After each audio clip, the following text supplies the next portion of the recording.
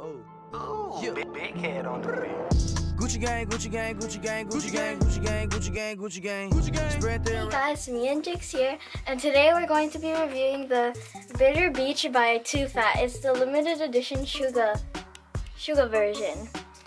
So before we get into the video, don't forget to like and subscribe and hit the notification bell so you can get more notifications when I post. So let's get on to the video. So first we're going to be swatching it on our arm with my finger. So I'm gonna take this color, and is that pigmented? I'm not sure. What do you guys think? And then I'm gonna take this color, and what do you think? I don't think it's really pigmented. And then I'm gonna use this color. I can't even see it! And then this last color. Oh yeah. Oh, that was really good. Good job. Thumbs up for this one. And now we're going to be using the given brushes.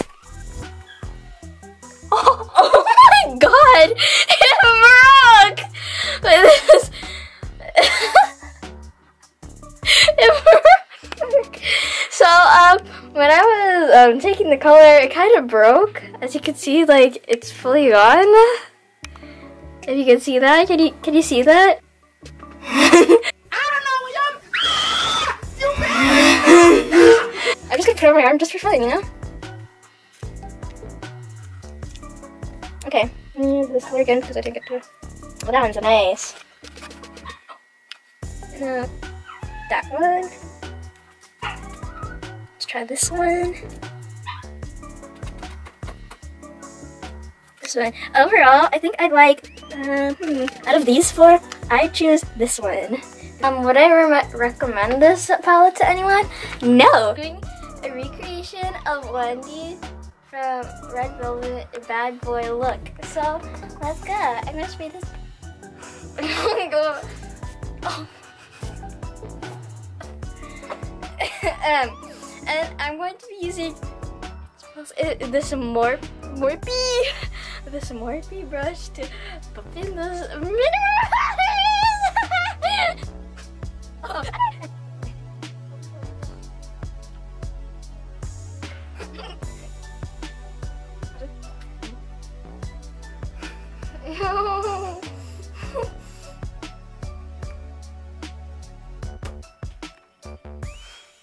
It tastes so bad, guys!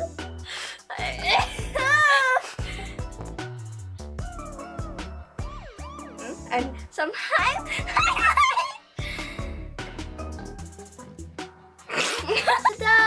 and this was my final look.